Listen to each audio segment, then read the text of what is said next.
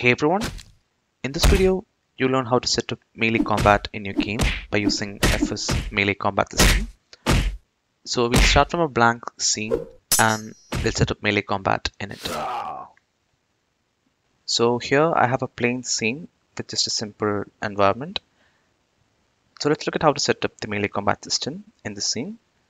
So first let's try creating the player. So for that I'll go to Tools, FS System, and I'll select the Setup button. And from here, with player selected, I'll select both melee combat and locomotion.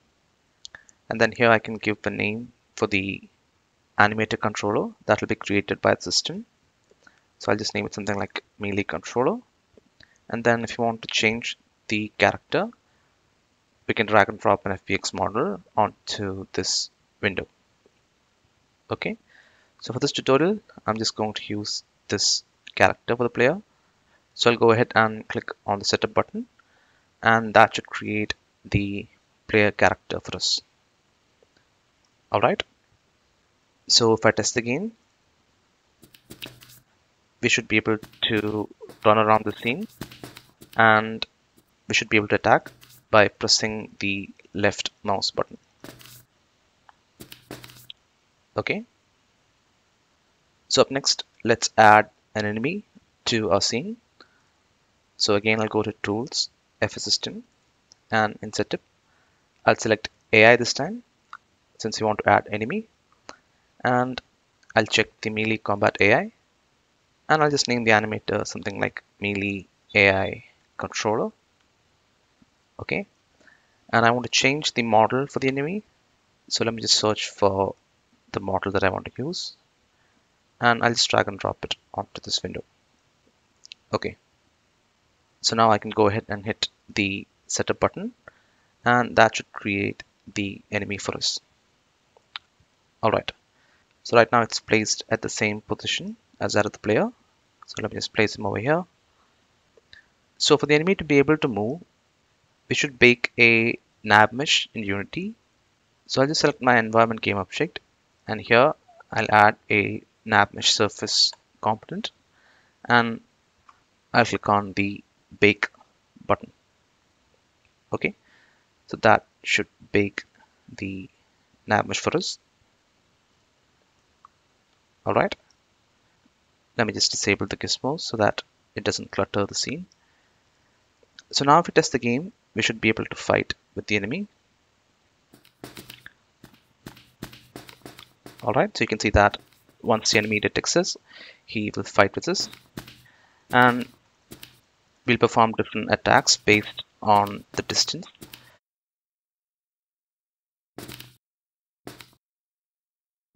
So if I'm attacking from a larger distance, you can see that the player performs a flying kick and it killed the enemy.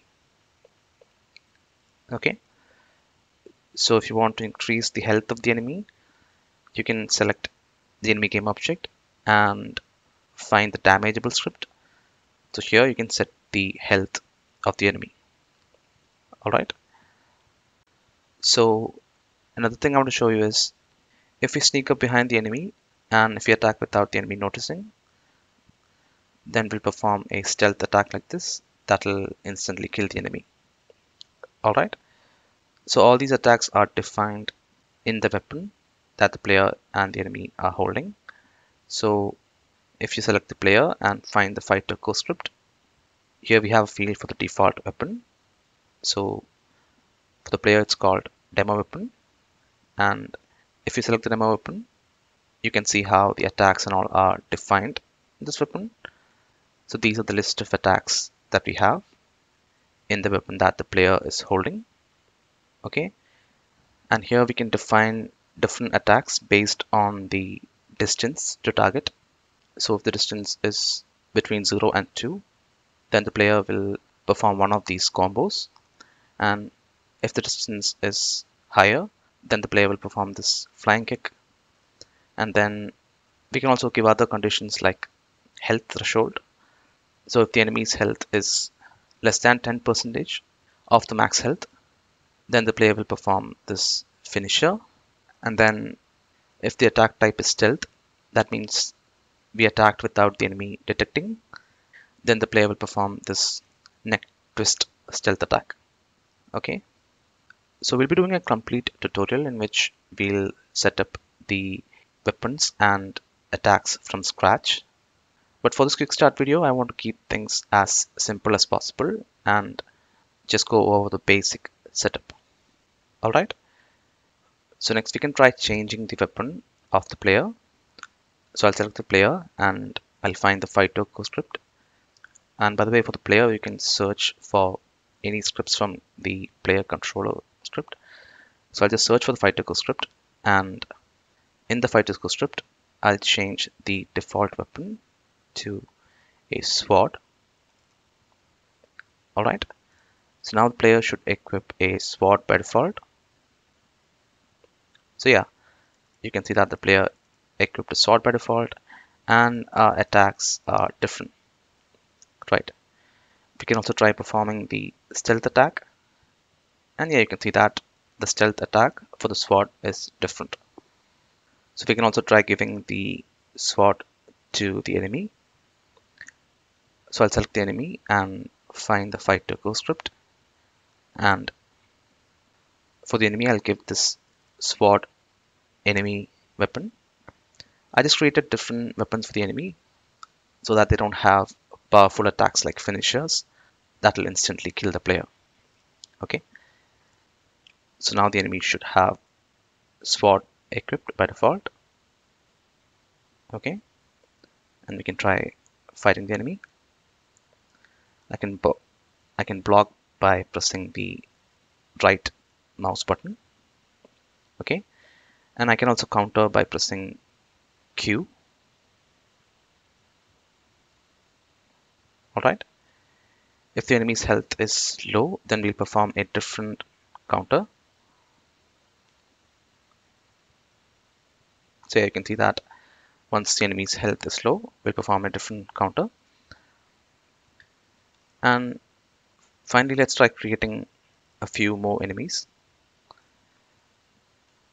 Alright, I'll just place in like this, and we should be able to fight these enemies in a free flow combat, meaning all the enemies will not attack us at once. Instead, they'll take turns and attack us one by one. Okay, so yeah, you can see that the enemy doesn't attack us all at once. Instead, they are taking turns and attacking us one by one. Alright, we can also counter the enemy and attack back and all that. And by the way, we can change the settings of the free flow combat from melee AI manager script. So in here we can set things like time range between attack and all that, and the criteria that the system uses to determine which enemy should attack. Okay, and if you don't want free flow combat at all, then you can simply turn this off. So if you're making like a Souls game in which you want all the enemies to attack at once to make it as difficult as possible for the player, then you can turn this off. But for most games, you need the free flow combat. Alright, so you can learn a lot about the melee combat system asset by exploring the demo scenes. So if you go inside the melee combat system demo scene folder, inside scenes, we have multiple demo scenes here. So in the main demo scene, the player is set up with hand-to-hand combat, and here we have multiple runes to show different features of the system. And then we have another demo scene in which the player is set up with the sword weapon by default. Okay, so yeah, you can go ahead and explore it. And then we have another demo scene which showcases AI versus AI combat. So here when you're on the game, the AIs will be fighting each other, and we can also get involved if you want. Okay,